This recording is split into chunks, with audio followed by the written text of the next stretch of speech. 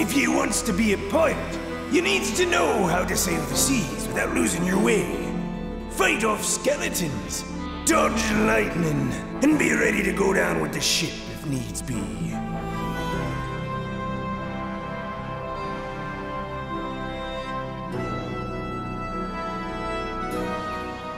Or at least that's what I learned while on the adventure that I'd like to share with you today. I only just started playing Sea of Thieves, but it's been a lot of fun. I like covering Easter eggs in games that I enjoy, so I was pleasantly surprised to see that Rare has spread a bunch of Easter eggs across the Sea of Thieves. What's special about this game is that almost all of those Easter eggs are actually references to memorable people, places, and things from the Sea of Thieves community itself. Like, for example, if you mosey on into a general clothing store located on any of the outposts and ask to sample their finest peg legs, you'll find the Sea Dog peg leg. A small accident with a gunpowder barrel and this bit of wood created the legend of Peg Leg Perez. That's named after self-described Rare fanatic and member of the community, Jeff Perez. And scrolling over onto the makeup, the Streamed Sailor, which is inspired by a famous pirate who was known for his sense of style and loyal following, aka Dagger McTimbers, who shared this picture on Twitter showing off her new Sea of Thieves controller with matching makeup and nails to boot. I always try to give credit where credit is due, so I want to mention here that the vast majority of the Easter eggs that I'll be showcasing in this video were actually compiled by the community itself, hosted in a forum post updated by Pickaroon that'll link down in the description. Going with the spirit of the game, I decided to plot out a course that you can see here and sail across the Sea of Thieves in an attempt to see all the Easter eggs for myself. This video documents that adventure.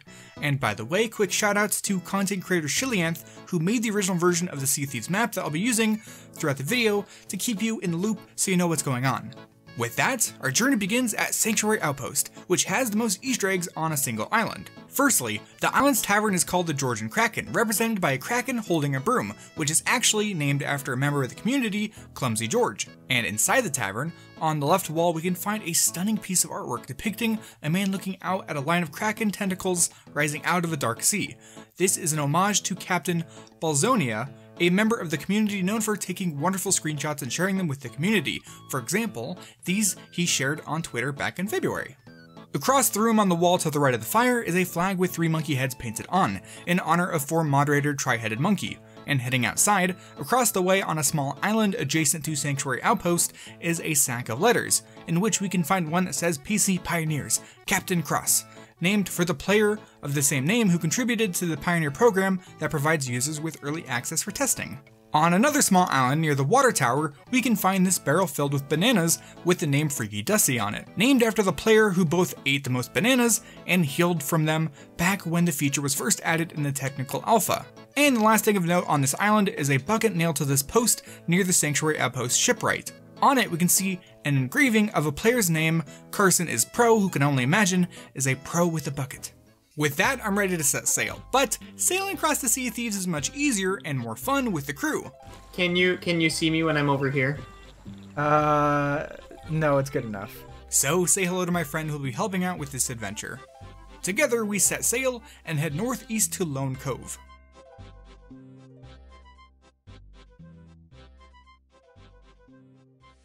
It's on this quaint island that we can find a poster nailed to a wooden structure that reads, Missing, Captain Jack, named for a member of the community that left on a short hiatus, hence the missing part. We have a lot more island to visit, so without delay we set sail heading northwest to the crescent-shaped island of Smuggler's Bay. However, sometimes the bright blue waters can obscure what hides deep below. I got the one up top.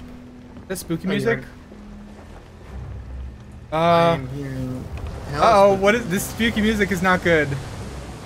Oh, it's the Kraken. Oh god, no. Shoot the tentacles with the cannonball before it blows our ship up. Okay. Oh god, I can't aim to save my life. Literally. As my first mate prioritized repairs, I focused on returning fire while strategizing how to keep us afloat. Should I hit the anchor so that we don't...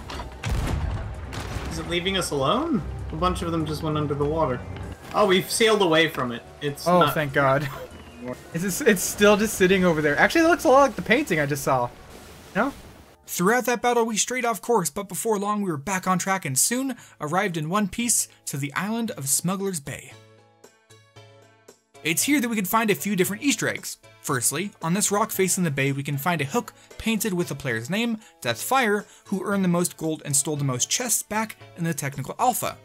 And heading up the hill, we can find a campsite with a small drawing sitting near the fire.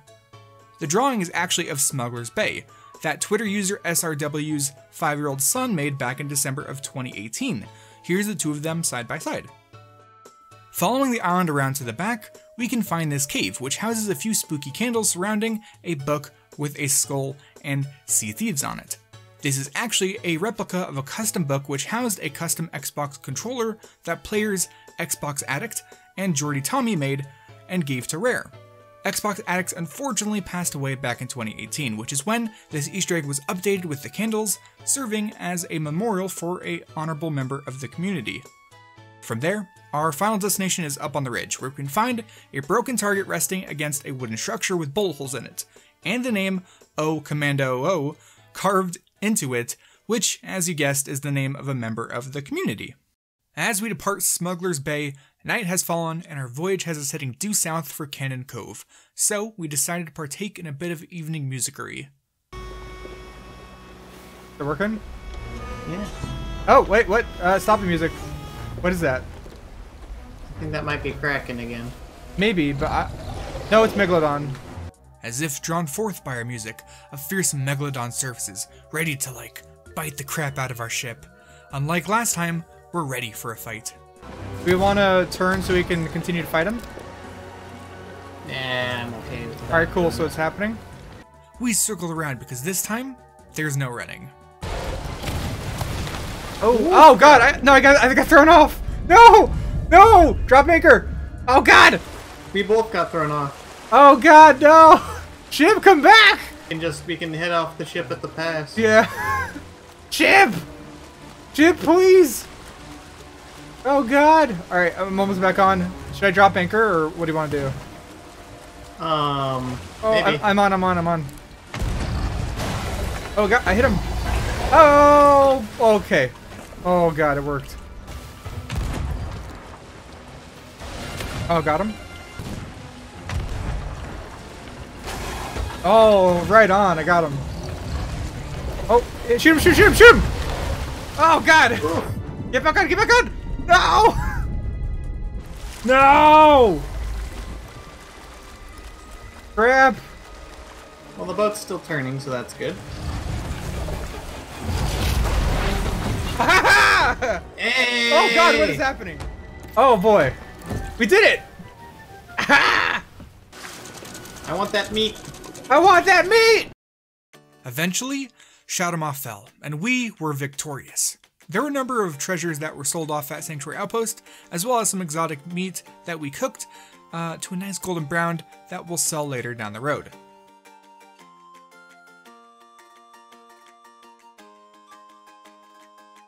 Back on track, I expertly parked the ship alongside Cannon Cove's dock. Speaking of, walking straight down the dock will lead us to a large rock, upon which we can find 5 names carved into it. Ione Falcon, Knight 13, the Aaron Lay, Runic, and Kachu Walker, sorry if I mispronounced any of those, were the first non-Microsoft people to play the technical alpha way back when.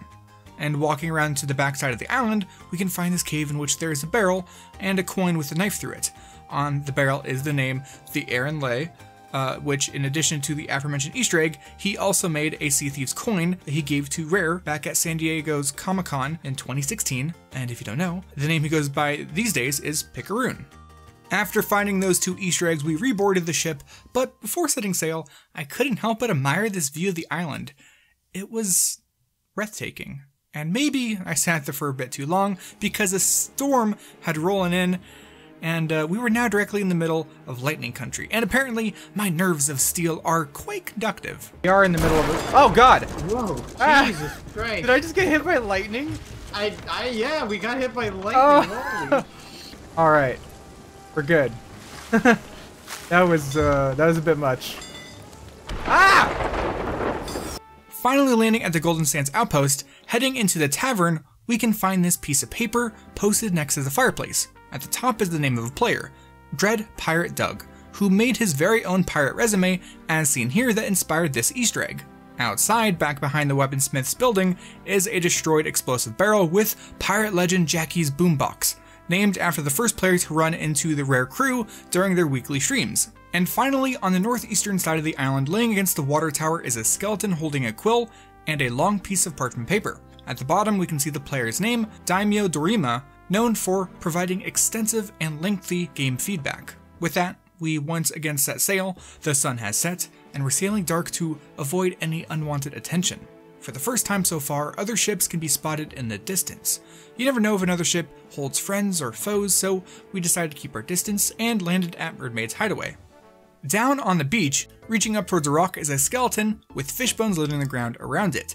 Upon the rock is a player's name, Archangel Aeon, who apparently swam the longest amount of time in a single session in the technical alpha. And also near the beach, located at this camp, is a signpost with a dog and concertina painted on, honoring the player Taydoge Swift for being a great member of the community. And this last one took me a while to actually find, despite knowing its location, as it was sort of hiding in plain sight. At the top of the ridge, posted to the wooden structure looking out towards the sea, is this poster advertising for Zareem's infamous pirate club, inspired by Zareem's contributions in moderating the Sea of Thieves Xbox club. With night quickly approaching once again, we set sail and leave Mermaid's Hideaway behind us.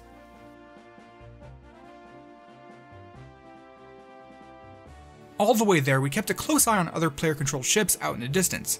As we approached Wanda's Refuge, it became clear that there were skeletons on the island aiming their cannons right at us, but as you no doubt know, nothing can take me by surprise. I'm gonna evasive maneuver. Oh god! That went right through the sail and hit me. After landing on the island, I set out for the central hill. Not far up is the ruins of a building upon which we could find this wanted poster for Doomai 2008 for his positive contributions to the community, that scallywag. Since that's the only point of interest on this island, just as quickly we're back out on the seas, this time taking care to avoid sailing back into the aforementioned shooting range.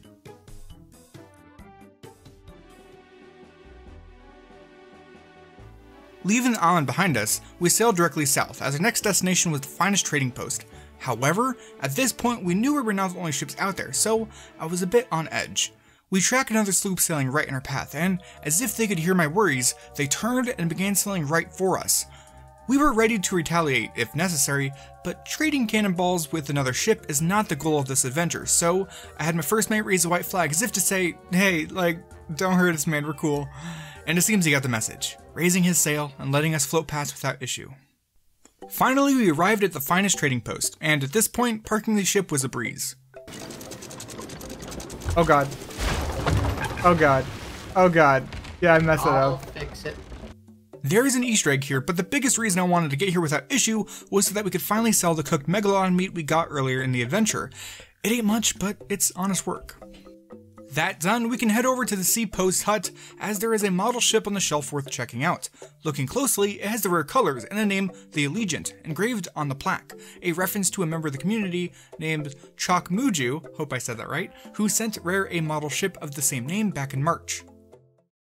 From there we head southeast to Sharkbait Cove, where yet another Easter egg awaits us. On the south shore, we can find a empty campsite with a framed picture of two men. In it is Merrick, who we just met back on the finest trading post, and a player who posted a picture on Twitter stating, "Hey, Sea of Thieves, it's me, Merrick's son Derek, and I'm just here to say how incredibly similar I am to this guy." Merrick was originally stationed here back during the Hungering Deep campaign, and after he was moved, the photo of the lovely family was left in his place. Now, the route I planned out and recorded had me originally heading to Plunder Outpost, but there's actually another Easter egg that I'd like to share with you located at Lost Cold Fort. Later in the evening I came back and luckily the fort was empty of enemies, so I could saunter on in to the fort central room where we can find this poster describing a number of noted gold hoarders. Honored magnates and sovereigns, our treasured company should be aware that these names have engaged in marauding and piracy to such a vast count that it warrants your attention. Our faithful return to the hidden waters cannot come soon enough. May we employ in the service of the Horde.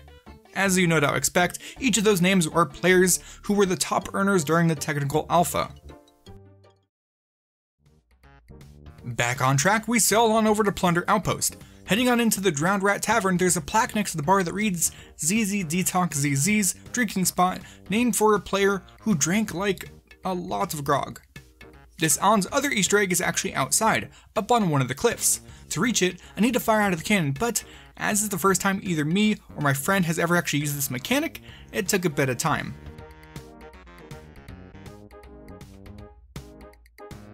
Once I finally got up there, on the correct cliff, we can see a charred skeleton alongside the name Dead Sniper 19515, who fired themselves out of a cannon 93 times when the feature was first added back in the technical alpha. From there, I carefully snapped every bone in my body on the way back down before setting sail for Chicken Isle. On this peaceful island, known for its plentiful wildlife, we can find a painting of a cat surrounded by chickens, paying tribute to Say Hey Rocco, who held a chicken rave at this very location. Let's go, chicken rave! Yeah! A short trip east, and we find ourselves at Snake Island, specifically the center landmass. Following the path up the hill, we can find the player Tartan Snake 8's name on the side of a snake basket for being a positive member of the community and also always talking about snakes.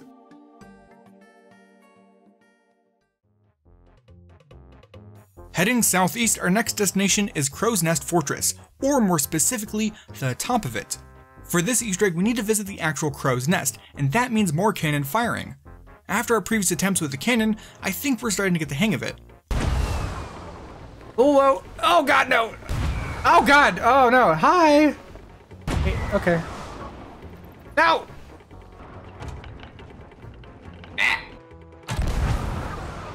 Oh! Ow!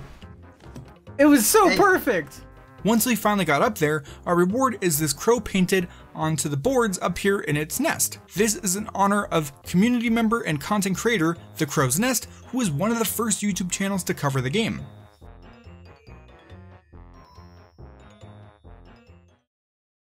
From there, our next stop is the Ancient Spire Outpost, and as it happens, there's yet another canon-related Easter egg. I attempted to recreate it and fire myself directly into the doorway of the tavern, close, but not quite. Up on the doorframe is a plaque that reads, Lindsay Elise, mind your head, in honor of the Twitch streamer of the same name who pulled off the stunt that you can see in this clip. But I also That was good. Once inside the tavern, on the left wall we can find a painting of this pirate crew, which is actually based on a group of cosplayers who went to DragonCon rocking their best pirate gear.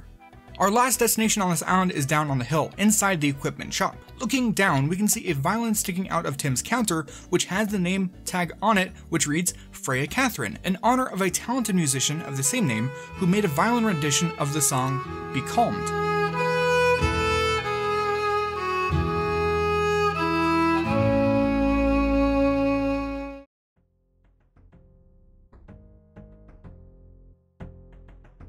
From there, our voyage takes us due east, to Morrow's Peak Outpost.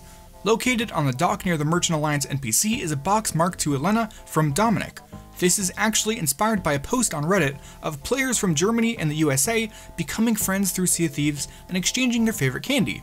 Just as quickly as we enter the dangerous waters of the Devil's Roar, we leave heading northwest to Shipwreck Bay. At this point, we only have a few islands left to visit, and we were getting a bit restless. Oh, whoa, we're getting shot at. As our destination grows ever closer, we spotted a sloop off in the distance. Off to our port. Our paths are gonna collide, and I want to see what they do. Looks like they're coming in. Yeah, they're docking. Anyways, we dropped anchor within spyglass distance of Shipwreck Bay and waited for them to leave. They didn't, for quite a while. Sure, we could sail up there, flying a friendly flag, introduce ourselves and hope that they're also friendly. However, I might be a bit of a coward, so I decided to do what any dedicated captain would. I left my friend behind to protect the ship while I leapt into the ocean and swam all the way to the island. Sure, it's the middle of a stormy night, but I only need to stay long enough to get footage of the Easter egg and then I can just teleport back. Speaking of, on the southern shore of Shipwreck Bay, we can find a pair of skeletal legs sticking out of the ground with the player's name, Ione Falcon, scratched into the rock, in honor of the player who died the most in one play session by falling from the ship's crow's nest after fall damage was introduced way back when. From there, we've been undetected thus far, so I just swam directly into the sea. Oh, no. Oh, don't hurt me.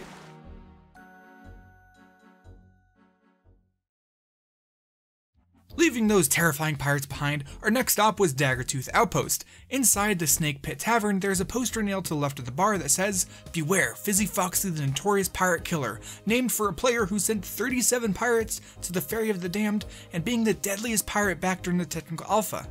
And outside, posted on the water tower is wanted, Music Me, for saying pew pew every time they shoot their pistol. This sea is filled with scoundrels.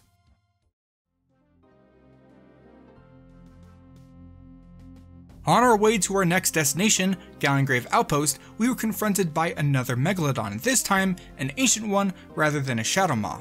Having learned my lesson about the conservation emotion last time, we were much more careful, avoided getting knocked out, and took it down without much issue.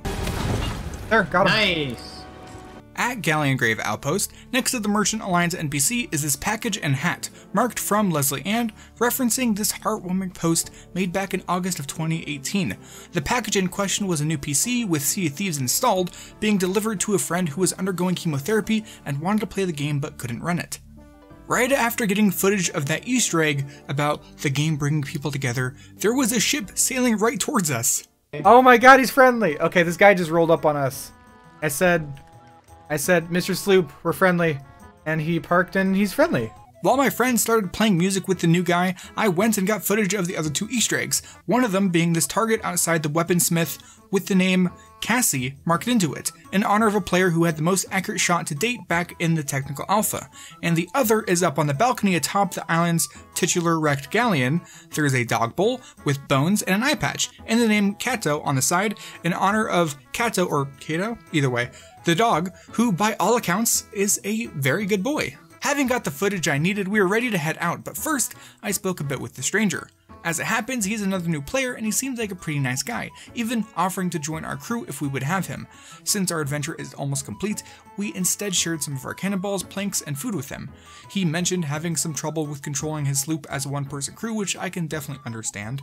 I imparted some of the lessons I've learned from my experience ramming into docks, and in no time, he was on his way back out into the sea.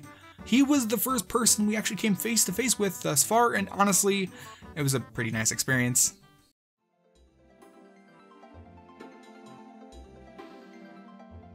Leaving Gallengrave Outpost behind, our final destination was Marauder's Arch, which was directly to the north. Within view of the island's fort is this skeleton, munching on a banana, peel and all. As you can tell by the name, this is in honor of Griffin, a true pirate at heart who knows the right way to eat a banana, one crunch at a time. Publisher press conference thing of E3. We've got a lot more to come, so stay tuned.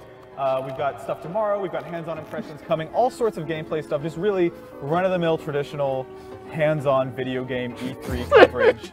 With that, our adventure is just about complete. We've seen a number of wonderful Easter eggs inspired by equally wonderful members of the Sea of Thieves community.